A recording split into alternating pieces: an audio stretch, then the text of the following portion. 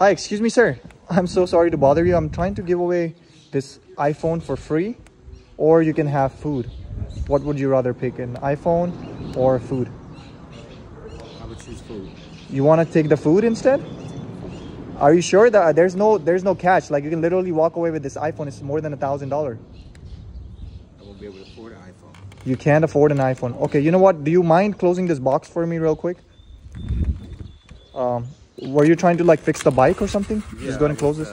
Actually, trying to go find something to eat. Find something to eat. Yeah. I am so sorry. Do you mind if we sit here for a second, like right here? Okay. Yeah, you can leave your bike here. I'm gonna sit with you right here. So when was the last time you actually ate? A day and a half ago. 1.5 a day ago. Yeah. You haven't ate since then. Yeah. Why? I'm so sorry. And how? So this is where you're living right now? Yeah. How long have you been living here? About a year. A year. And do you remember the reason? What exactly happened? How did you ended up here? Prison. So you went to prison? Yeah. And again, you don't have to share this if you don't want to. What exactly happened? How did you end up in prison?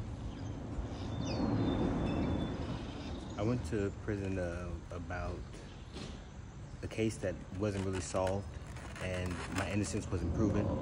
Oh, so somebody kind of like blamed you for something you did not do. Exactly. Wow. And how long were you in there for? 10 years. No freaking way. You were in there 10 years for something you never did. Promise you. Guys, this is ridiculous. Like, how can... Oh my God, I'm so sorry, man. I just feel so sad right now, and I feel so bad. Like, you wasted 10 years for something you did not do. And what about your family? Did they not try to fight it for you? Or do you have any family? Both of my parents are gone. My mom, she passed my last 2 years before I came home. Oh my God. My dad just passed December 17th. And Of last year? Yeah. Oh my God. I am so sorry, man, what you're going through. I came down here, and this is where I landed. So I am so sorry, man. This feels like sometimes the situation in life brings us to you know, situations where we have no choice and no control over it. Have you not tried finding a job, or somebody tried to help you, like your cousins, siblings, or anybody you have that could have tried to very short, you know, amount of time. You know, they do have their own families. Right. And I do understand that. I am an adult. Right. I even stay with my sister, and you know, I didn't want people to think that I came down here to mooch or whatever. Mm-hmm. You know, I want them to know that I am capable of taking care of myself at times. You know, I just... But your sister did help you in the start? You were staying with her? Yeah, she did. And then what exactly happened? Like, you just decided to move out of there? We've never been able really to live underneath the same roof. You know, it's not her fault. It's not my fault. It's just that we've never been close like that. I know she loves me because she's given me help since I've been down here. Oh, wow, okay. And I love her for that, her and her husband. But it's just, you know, that's her home, and yeah, you respect that. I'm trying to find...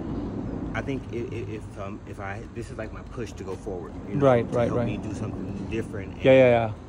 I believe it's going to get better for me. Yes. Good days are coming, man. I love that you do have the positive mindset, because a lot of people living here would not even think about positive. That they're like, it is what it is. I'm not gonna get out of here. But you think that good days are coming. They're coming. Good things are coming. I know they're coming. You know. I just don't know exactly when, but it's coming. I got faith in my heart that it's coming. Wow, bro. I love that positivity. Like, you're so positive. If anything you could say to your sister and her husband, what would you say to them right now?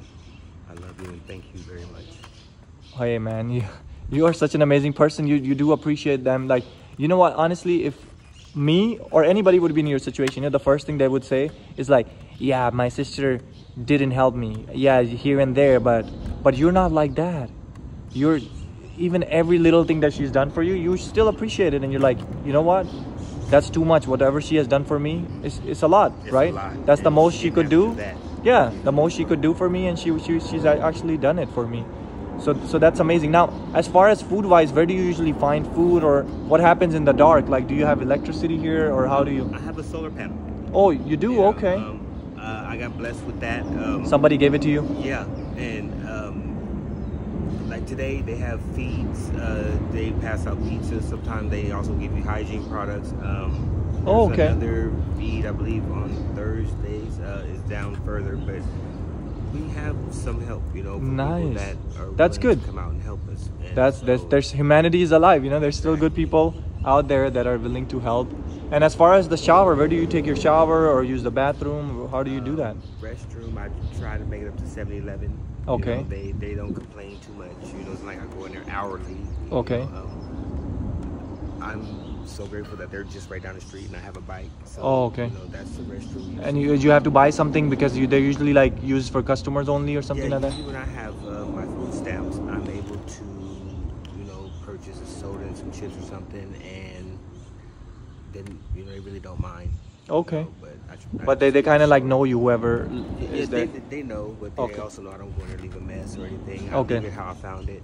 That's good. You respect that, and a lot of people have put the bad name out there, and that's why a lot of people actually look down on homeless people, because there's the bad ones too that actually make the good ones like you look bad. Yeah, they don't care. Like the 1% that are the bad makes the other 99% look bad. So not everybody has the same situation of just because they were into drugs or doing bad things, they ended up on the street. Look at you. You had a so crazy story, like you ended up on the street because for something you did not do, and they blamed you and put you in prison for 10 years. And wow, like it's just crazy, man. Just thinking about this, I'm so sorry. I mean, that's all I can say.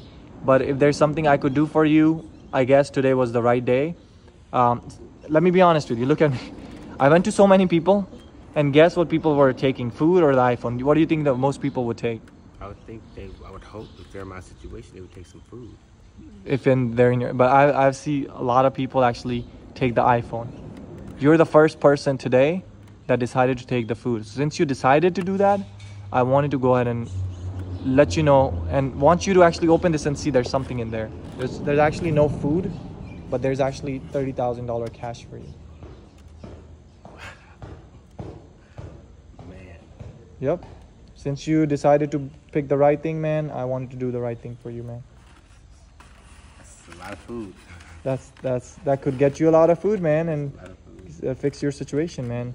I hope God bless you, man, and we need more people like you who are willing to, you know, do the right thing, not be greedy, you know, because the world we live in, people have greed. They ask for things. They want free things, but you're not like that. So I love that. God bless you. Okay, take care.